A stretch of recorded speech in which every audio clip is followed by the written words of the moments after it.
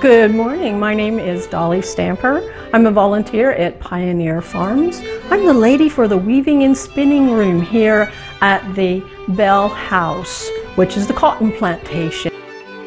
To be able to do your weaving and spinning, you have to start with collecting your fibers. And the fibers we're going to be talking about today are wool. And this is a fleece from a sheep. So what I'm going to do next is I'm going to put it into a pan of nice hot water with soap and soak it overnight. And then the next day we'll lift it, rinse it, put it on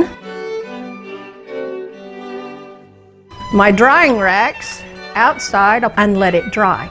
Let's go to our next room there so we can see the next part in our process. And you would take some of your fibers and you charge it onto your cards. And then you're going to card it like this until you have it where it's all nice and fluffy. Then it's ready for you to spin it. And then we're going to use our spinning wheel to spin it into a nice fluffy yarn. See?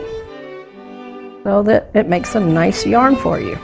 As long as I'm holding it in tension, it continues to twist up into those fibers, and then when I release, it winds it onto the bobbin. Now that you have spun lots and lots and lots of yarn, how you're going to get it off this? When it's called a niddy-noddy. And what it does is you take your string or your yarn from your spinning wheel and put it on this, and you take it around like that, and you keep going until you have it all off of your bobbin on your spinning wheel.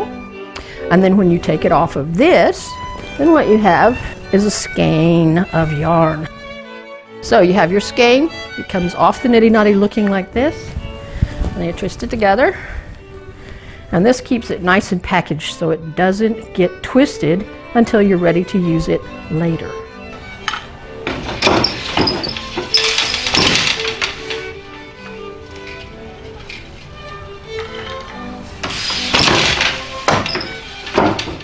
This will become a very lovely vest for my husband, Dolly Stamper, the blacksmith.